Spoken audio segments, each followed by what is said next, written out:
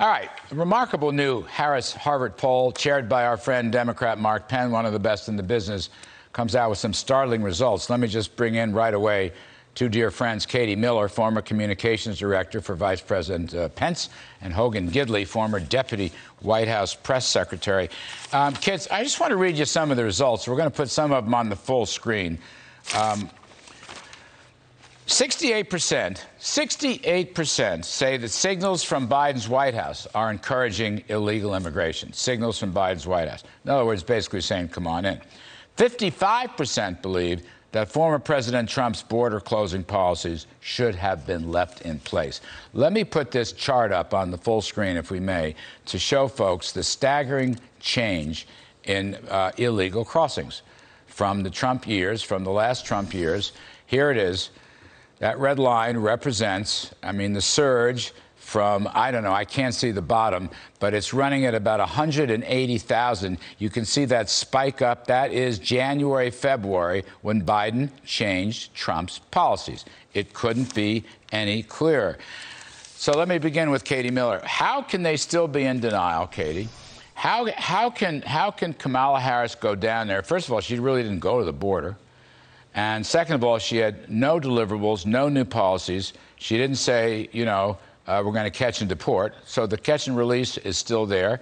Nothing has changed. And the situation is 180,000 illegals per month. And that's probably a cheap number, isn't it? It's probably larger than that. You were in the Department of Homeland Security at one point. What do you think? Thanks to President Trump, President Biden inherited a secure border. But what President Biden did is he kneecapped the men and women of ICE. What he did was said, you can't enforce the laws that Congress passed. And so when someone comes here, they're released into the interior, never to be sent home again. So that's an incentive for men and women from Honduras, Guatemala, El Salvador, Venezuelans to come through the border and stay here forever. That's a scandal, and the American people know it. Until we can enforce the laws that Congress passed, and until the president actually enforces the laws that Congress passed, I didn't know presidents could choose not to enforce congressional laws, so let's start there. But it's a scandal, and the American people know it. We need to, once again, just enforce the laws, which what President Trump did was he enforced the laws that Congress passed, and we had a secure border. Hoagie, Marsha Blackburn, Senator Blackburn was on the show last week, and she makes a great point. I want you to comment on it in terms of the coming midterm elections. She said, this illegal immigration problem, which, 80% of Americans just completely don't like it and blame Biden, and realize how good Trump's policies were. She said, this isn't really a border problem, Hoagie. She said, this has become a national problem. And she said it's a Tennessee problem. It becomes a Kansas problem. Right. It becomes a Dakota's problem. Everybody, the eyes of the whole country are on this. So I would reckon as long as Biden continues on this path, it's going to be devastating in political terms, much less human terms, drug trafficking terms, child trafficking, and all the rest of it. No question, and she's absolutely right. I don't even know why we're talking about this, though, because Secretary Mayorkas said the border was closed, right? I thought we had got a handle on this. But it's interesting how Kamala Harris goes down to the southern border to talk about the root causes of immigration, still her main term. You're the root cause of what we're seeing with the crisis at the southern border and throughout our country. There are three main issues dogging Democrats right now, as you know. Critical race theory, which is being blown up and actually backfiring on Democrats in all these school board meetings. Crime, when Democrats decided to defund all the police, and now we've seen a record number of homicides and shootings and rapes in these Democrat cities, but also the border. This is devastating our communities all over this country, hurting our businesses, hurting our families. But I want you to understand something. This is a coordinated effort. It is not a coincidence. It is on purpose that at the same time, Democrats are pushing for millions of people to come into this country illegally and unlawfully. They are also pushing for a complete erosion of all voter laws in this country to allow the power grab to actually come full circle, where they think they can stay in these positions of power and control the government forever by allowing these people into this country illegally and then not requiring any voter ID for them to cast votes. They think they're playing the long game and they're going to stay in power because of it. Well, it turns out folks don't like any of it. Katie, another result from the Harris-Harvard poll. Again, this is Mark Penn's the chairman. I don't know if you know him. He's a terrific guy. He's a Democrat pollster. Bill Clinton advisor many years ago. Anyway, here's some more numbers. Overall, 74% of voters view the current surge in illegal immigrants as a crisis and one that needs to be addressed immediately. So much for Majorca and so forth. But it goes on. Here's where I want to go with you.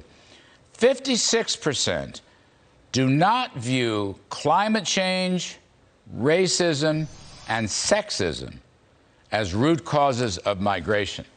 And Katie, you know what I would say? At least 56% just do not believe that climate change, sexism, racism, critical race theory is the root cause of anything.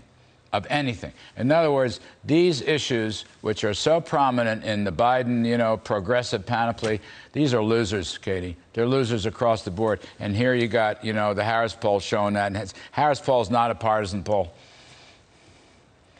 What you're seeing here is a surge of illegal immigration driven by the fact that the Biden administration on day one said they want to legalize everyone and create a society where everyone is welcome. And what happens when you do that is you create a surge at the border and you create these backed up border patrol stations, which is what we saw. And in order to get people released and no longer have those overburdened border patrol stations, you're just releasing them into the country one after the next after the next. Did you know, Larry, that this year alone, this month compared to this month last year, there was a 100% increase in family units, 100% increase in minors coming across the border, and a 200% increase in single adults. That's not a secure border. That's not our borders closed. I mean, they're telling us they're fixing the problem, but they're still running 180,000 illegals crossing the border, and I'll bet you they undercount. And just the very last point, really quickly, Hoagie, because you mentioned it, critical race theory is a loser. It's a loser.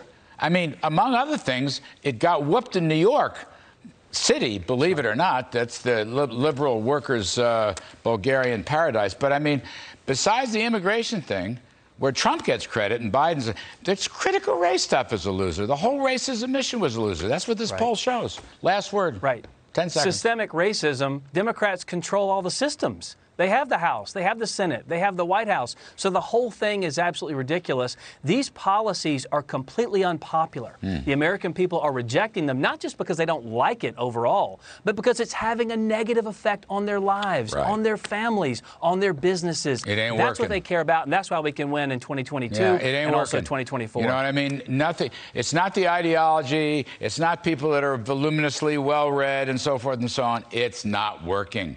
Even people here in New York, in these fancy private schools, they're up in arms. It's a complete revolt. It's fascinating to watch. Actually, I'm kind of enjoying it. I'm enjoying Katie Miller. I'm enjoying Hogan Gidley. You both are terrific. Please come back soon.